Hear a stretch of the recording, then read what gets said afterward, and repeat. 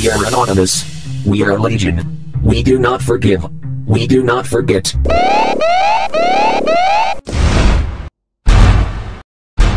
Indigenous people in Australia are calling for an overhaul in the way they're treated by the judicial system. The call comes as an inquest is underway into the death of an Aboriginal woman being held in a police station in remote Western Australia.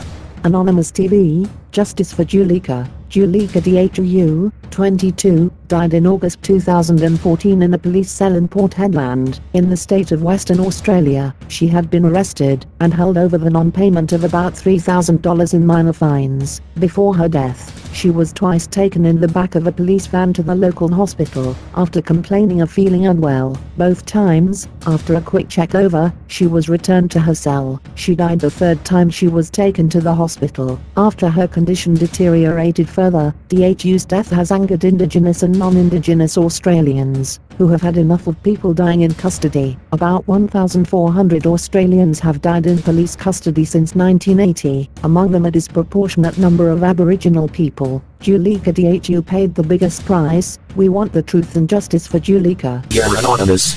We are legion. We do not forgive. We do not forget.